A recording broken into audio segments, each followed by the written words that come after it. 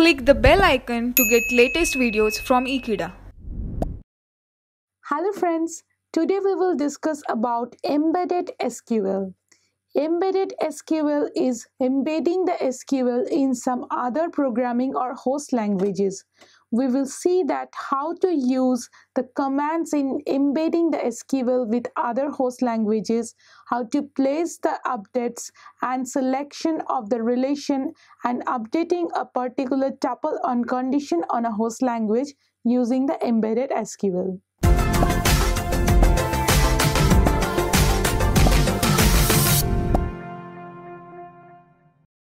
Embedded SQL gives us the opportunity to use the ODBC, that is Open Database Connect, and JDBC, that is Java Database Connect, to connect the SQL to the programming languages.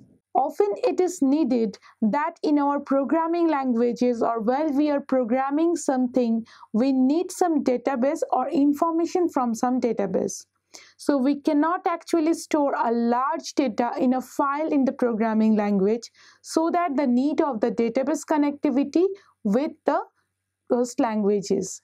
So embedded SQL provides us the features where we can connect our database with the host languages. We can do this with some comments with the help of a cursor, which will move and do the updates and select part on the database and to get reflected on the host language. So first we will see with the syntax that how to use the embedded SQL.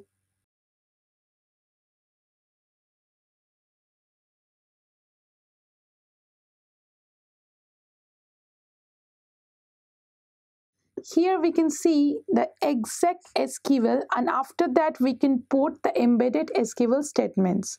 So the exec SQL use us to start the embedded SQL as a part of the host language.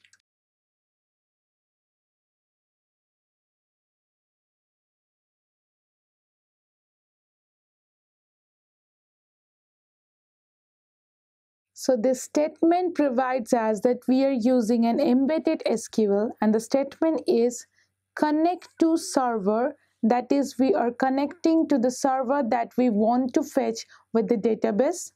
Then the user, who is the username that is connecting the database to the host language. Using, we have to mention the password to connect to the server. That is, not all the user can connect to all the servers, so the user must know the password to connect to the server. Now there are several types of SQL runtime errors that we have discussed, and there are also runtime error of the host languages.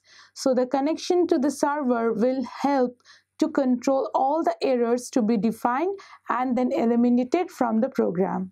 Now, if we want to use any of the variable of the host languages in the embedded SQL statement, then we can do that by providing a colon prior to the variable name of the host language. And we can use all that inside an exec SQL declare section starting. After that, we can declare the variable or do the section, and after we will put the end SQL declare section. So we will do this like this.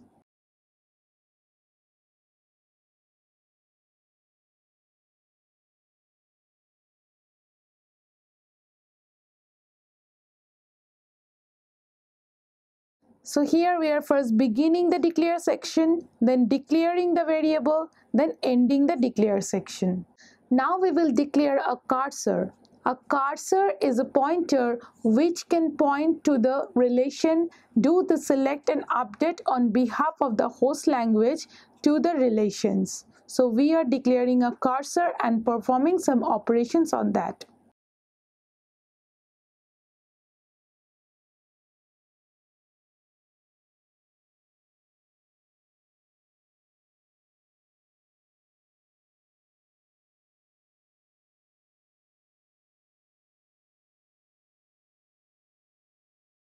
So here we are declaring a cursor C that we will use for selecting the attributes ID and name from the relation student, where the total credit attribute of student will be greater than the credit amount of the host language variable.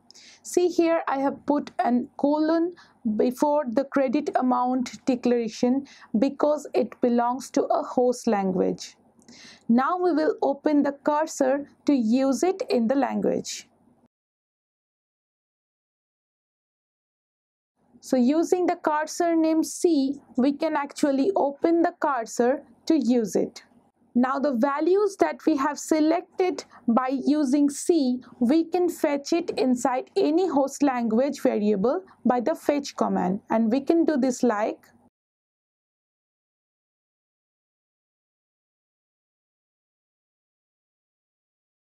see here, I'm fetching the ID and name from student relation based on the predicate, that is total credit is greater than the credit amount.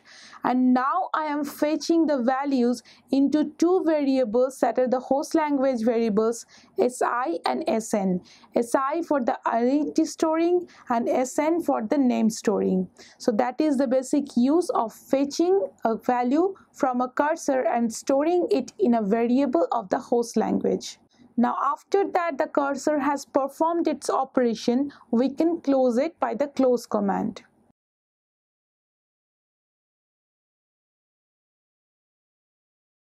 So now using the close command, we can close the cursor so that we cannot use the cursor further for doing any operations on the relation student. However, we can again declare the cursor C for doing another work. Now we can also update and validate some relations or the tuples based on a predicate. So we can do that by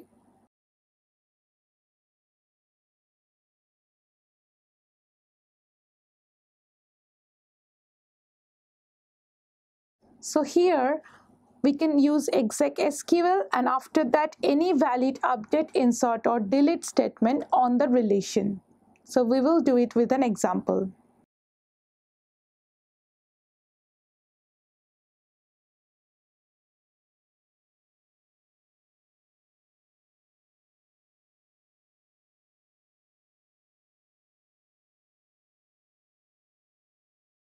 So we are having the parser C for selecting all the tuples from instructor where the department name is music for update. So we can update any of the data or the relation instructor if the department name is music with the help of cursor C. Now we will use the C to actually update the information.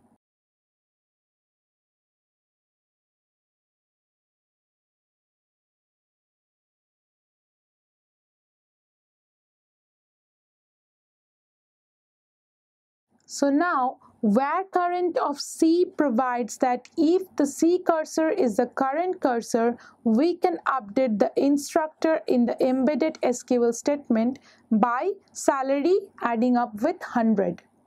Now in this way we can update, insert any value using the embedded SQL, and also we can provide the rollback, commit and save point using exec SQL rollback, exec SQL commit like this. So these are the features of the embedded SQL queries in a host language.